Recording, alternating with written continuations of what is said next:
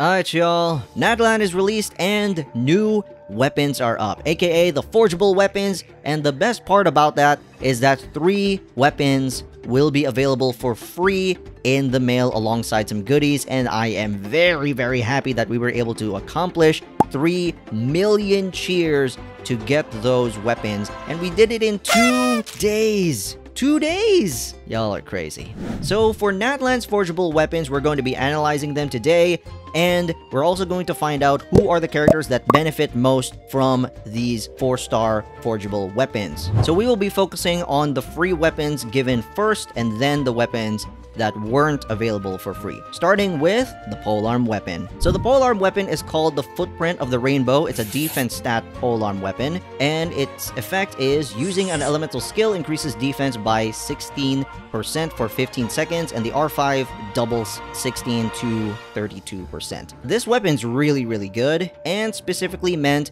for 2 characters, and it's going to be Yunjin and Kachina. Yunjin and Kachina work great for this weapon. Yunjin's probably the character that you already have, and Yunjin, especially C6 Yunjin, works best with this one. However, Kachina is a new free 4-star character that you are going to have, and her kit is amazing with this weapon. Okay, we are talking about an off-field Geo DPS with defense scaling damage for both her skill and her ultimate, and it's really good. And honestly, this weapon is literally meant for Kachina and can be R5'd. You get her for free. You get this weapon for free. All you gotta do is just build it. Next one is going to be the Catalyst weapon, aka Ring of Yaksha. I hope I pronounced that right. Oh my gosh. So it's going to be a health-based weapon, so it's an HP stat, and it has a pretty interesting passive right here. Using an elemental skill grants the Jade Forged Crown effect. Every 1000 max HP will increase the normal attack damage dealt by the equipping character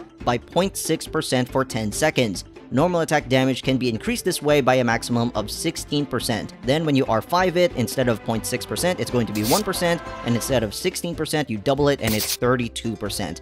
This weapon is insane, specifically for Molani. The new 5-star character, Molani, is going to be really good with this weapon. I remember Gacha Gamer making a Molani guide. There's going to be a link in the description below to his video regarding Molani and the Ring of Yaksha, especially if it's Molani in Natlan, because the thing about Molani in Natlan is that she has a built-in enhanced basic attack, and she does nuclear damage with that attack, and she scales off of her damage with HP. And it's gonna be crazy because she can do that while also maintaining consistency, high damage, and this one is given away for free. So if you're gonna get Molani, Ring of Yaksha is a really good option if you're not going to get her signature, although I recommend that you get her signature. Her signature is freaking cracked. Now what about Nuvalet? Well, Nuvalet does scale his damage with his HP. However, this weapon buffs normal attack damage, not charge attack. So Nuvalet is not really going to benefit from this weapon because it's a normal attack damage weapon, whilst Nuvalet is a charge attack character, so it's not really going to work for him unless you build Nuvalet as a normal attack character, in which case you're weird. But there is one niche character build that I am very sure that a lot of people did not see coming that would make this weapon absolutely absurd for this character: Tank Faye. If you have a Tank Faye, you can use this weapon on her and it will turn her into a freaking bruiser. For those who don't know, Tank Faye is a niche playstyle for Yanfei, and it prioritizes Yanfei, a typical DPS character, into a support character providing a shield. Now the thing about that is you need a C4 Yanfei in order for this to work. So a C4 Yanfei is usually paired up with Thrilling Tales of the Dragon Slayer so that she can be a proper support.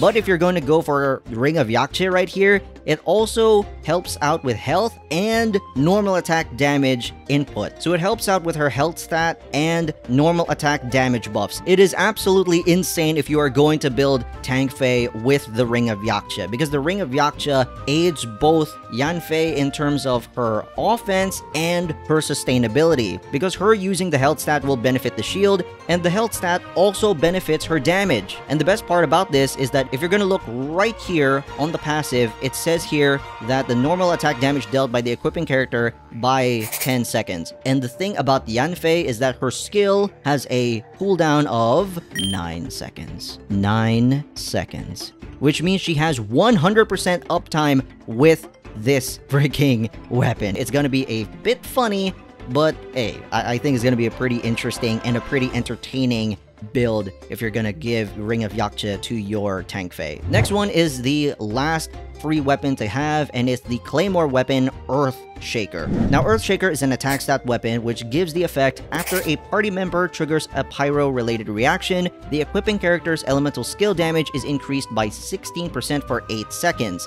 This effect can be triggered even when the triggered party member is not on the field. And then if you're going to go for R5, that double 16 to 32. That is really, really good. Now, I have to clarify this. This is not just for pyro characters, but for teams that focus on pyro-based reactions. So anything regarding burning, overload, or melt, or vaporize, those kinds of reactions will be really, really good, and the character that equips Earthshaker doesn't necessarily need to be the cause for these reactions. It can just be something like you have Xiangling and Fischl both doing their off-field DPS shenanigans, and then you see them do Overloaded. That still counts as a pyro-related reaction, and you can use characters like Navia and just do increased elemental skill damage, which is insane. Now, speaking of Navia, Navia will probably be the best character to use in this kind of situation, but it is kind of a niche playstyle in my personal opinion, because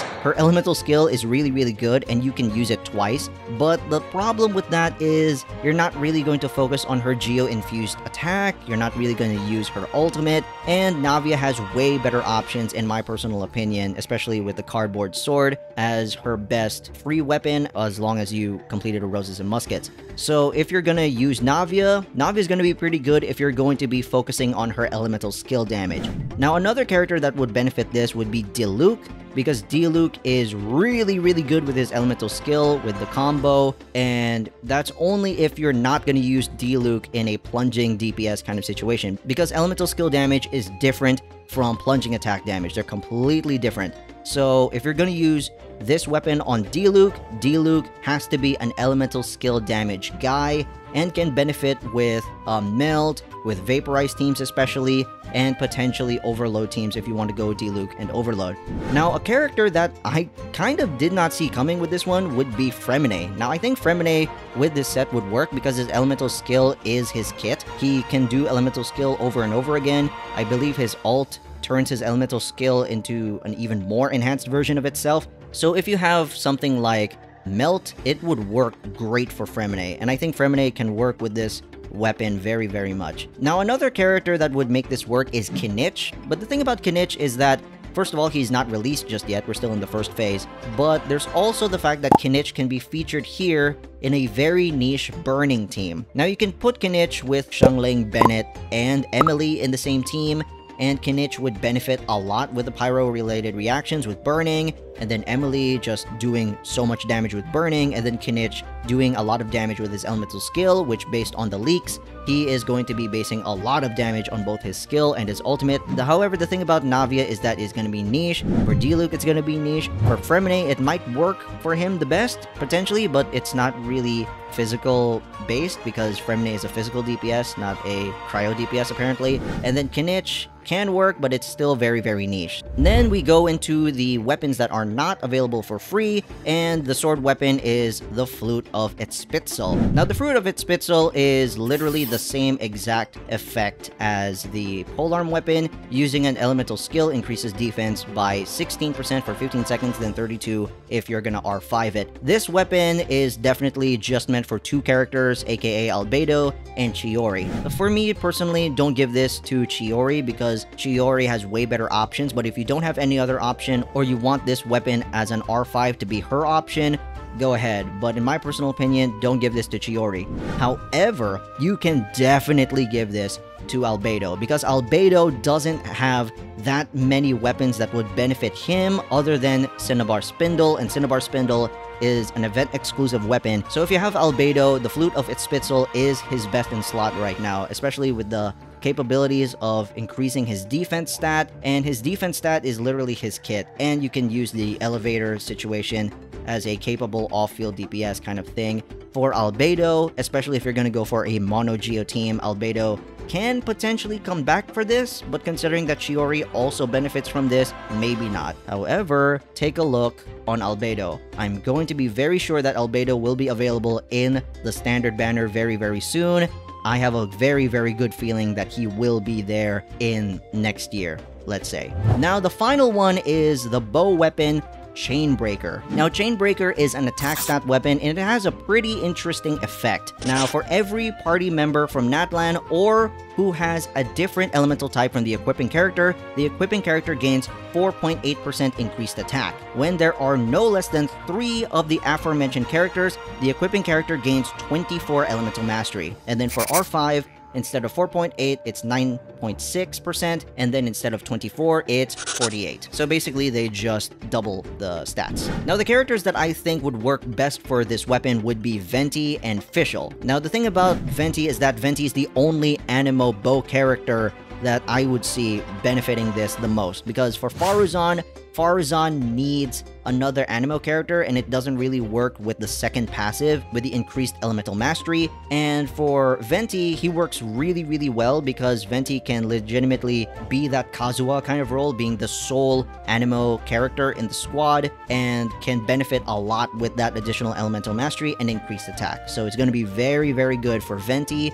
And for Fischl, this will work for Fischl if it's specifically for Dendro teams. So if you're going to use Fischl as an off-field DPS for Dendro, it's going to work because Dendro units or Dendro-related teams work very well with increased elemental mastery. And Fischl, especially with C6 Fischl, it would work amazingly well for Dendro lineups. Now, what is the weapon that I recommend you to build first? Well, in my personal opinion, the weapon that you have to build first has to be the polearm weapon, and this is the reason why. Kachina is given to you for free, and her entire kit centers around defense. And the polearm weapon centers around on defense as well, and the passive works great with Kachina. So if you're going to use Kachina and the polearm weapon, both of them are available for free, go for it. Kachina and the polearm weapon will work together seamlessly. Thank you guys for watching, and please make sure to like the video and subscribe to the channel with post notifications on so that you can win your 50/50s. Comment down below on who is your favorite Natlan character as of right now. Personally, it's Molani. Thank you guys for watching, and as always, I'm HermitGRAB, and I'll see you soon.